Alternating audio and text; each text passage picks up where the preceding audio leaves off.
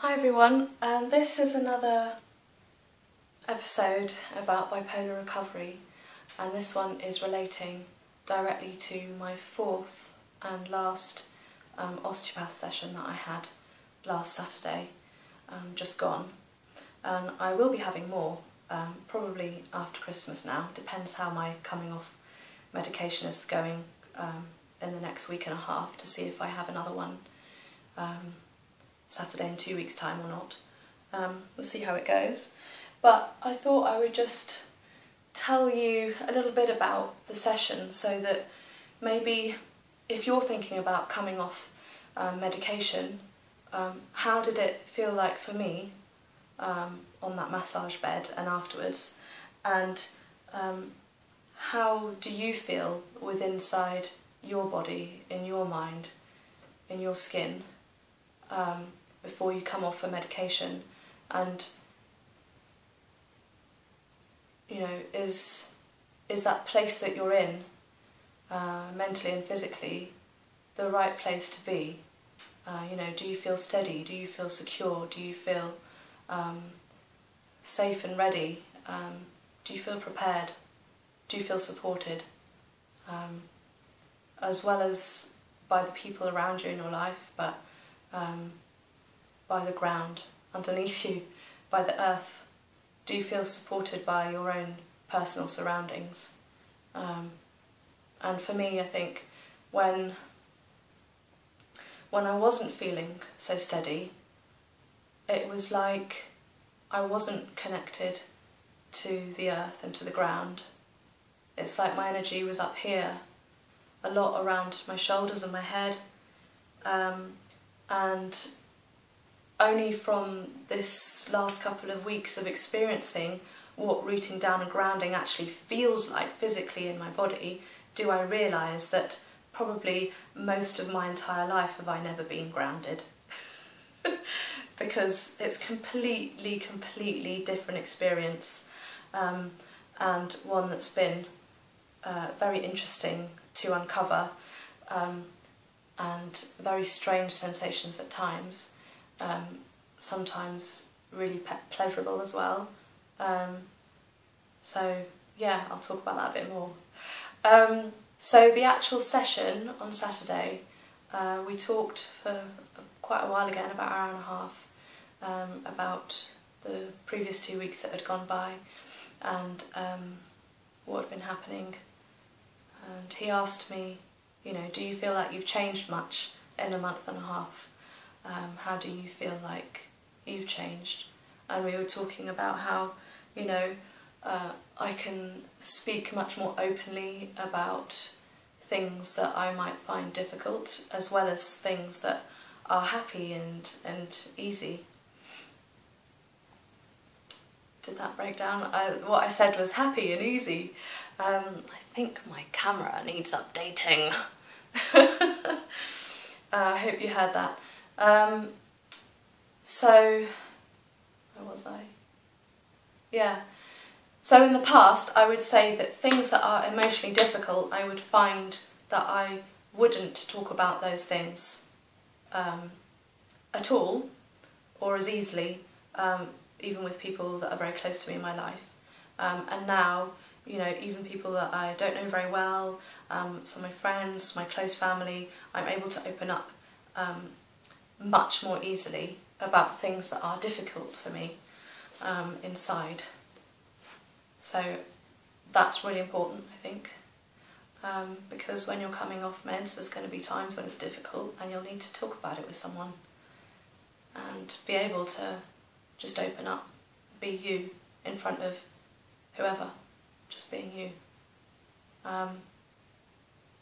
So then we went onto the massage bed, and we decided together that it would be a session that is physical, as well as opening up more emotional sides of my body. And the emotional part that he was talking about was kind of this zone between my hands. I also had 2.5 weeks of a really sore throat with no change. It was always just waking up with really swollen glands, really sore throat. But I didn't have a cold or anything, and I knew that it was emotional things that were probably getting stuck here, and I couldn't do anything about it. My body wasn't getting rid of it, so he helped with that. He did specific things relating to my throat,